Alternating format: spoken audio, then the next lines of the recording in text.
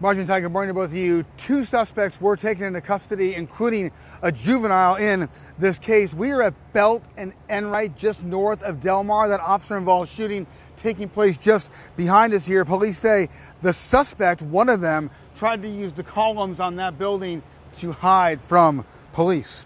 Take a look at video from the scene here earlier overnight. Police had several evidence markers down on Enright here. St. Louis Police Lieutenant Colonel Michael Sack telling us this all unfolded a little after 1 o'clock this morning. Police were called to a nearby apartment complex for a report of trespassers in the building. When they got there, they found 3 people who had actually already left the complex. Sack says one of them, an adult man, was armed with an AR-style handgun. Sack tells us the 3 tried to run off and police started chasing them on foot. One of the suspects was able to get away. Sack says the man with the gun hid behind one of those support columns we just showed you and flourished his gun at police. Sack tells us the officer told the man to drop his weapon, and when he did not, the officer started shooting. The suspect was not hit, but Sack says the man did drop his gun at that point.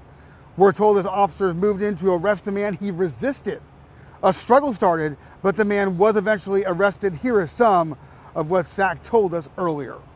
He was standing behind one of the concrete columns, which is providing him cover and some concealment, and he was flourishing the officer with his pistol, with a rifle caliber pistol, which is a very serious matter. It could, seriously injure or kill an officer.